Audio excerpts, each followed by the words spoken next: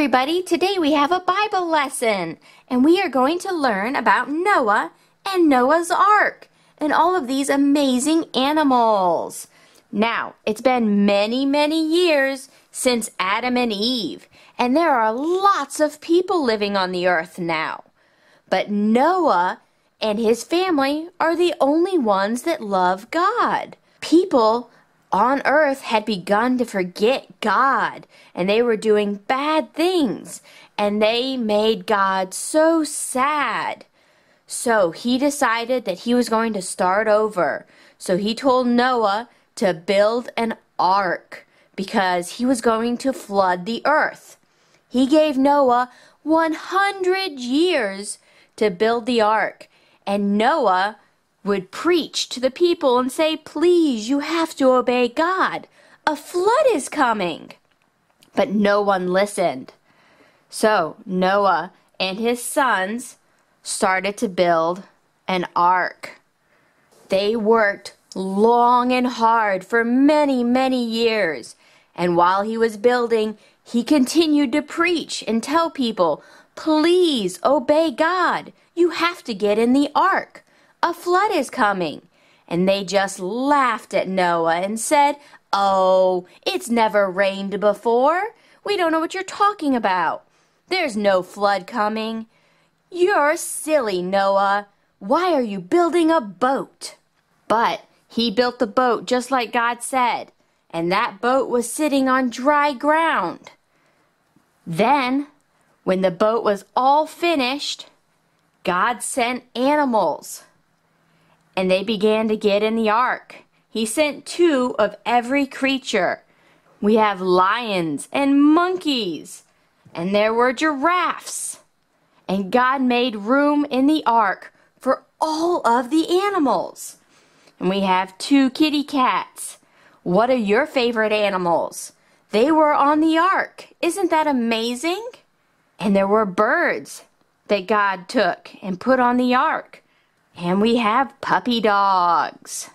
Then one day, when all the animals were inside, and Noah, his sons, and their wives were inside, God shut the door to the ark, and it closed up tight. Then an incredible thing happened. It started to rain, and it rained and rained for 40 days and 40 nights.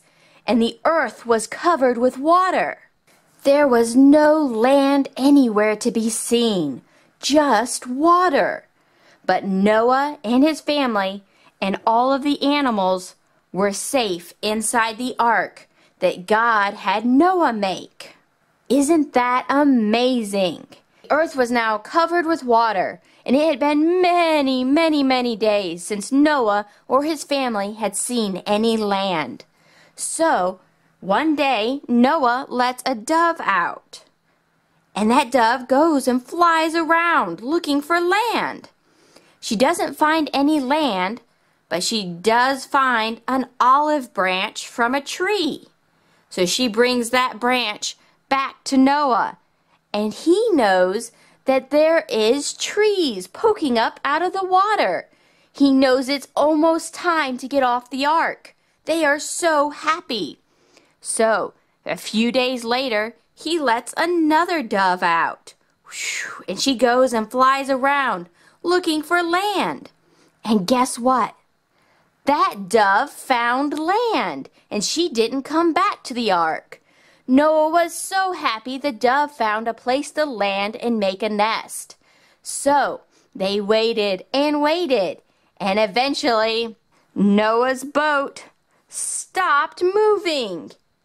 It landed on a mountain, and they were so excited. It was time to get out of the ark. After the ark landed, Noah and his family came out.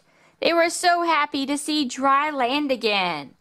And all of the animals came out, and they were so happy. It was time to begin again. And God promised that he would never flood the earth ever again. God put a rainbow in the sky. And he said, every time you see a rainbow, you'll remember my promise that I will never flood the whole earth again. And Noah's Ark is a picture of Jesus. Just like the people had to get on the ark to be saved from the flood, Jesus is the only way to get to heaven. He is the one that saves us. Just like there was only one way to be saved from the flood, there is only one way to be saved and go to heaven. And that is trusting Jesus and asking Him to come into our heart. If you've never asked Jesus into your heart, you can do that today by saying a prayer like this one. Dear Lord, please forgive me for all the wrong things that I have done. Thank you so much for sending Jesus to die on the cross so that He could save me from my sins. Thank you that He rose again and He's alive. Please come into my heart and save me so that I can go to heaven. In Jesus' name, amen. If you said that prayer, Jesus lives with you and He will be with you forever, no matter what happens. God loves you very, very much.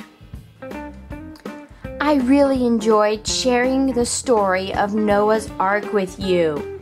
It's a wonderful story about a family who obeyed God. And God always keeps His promises. And anytime you see a rainbow in the sky, you can remember that God keeps His promises.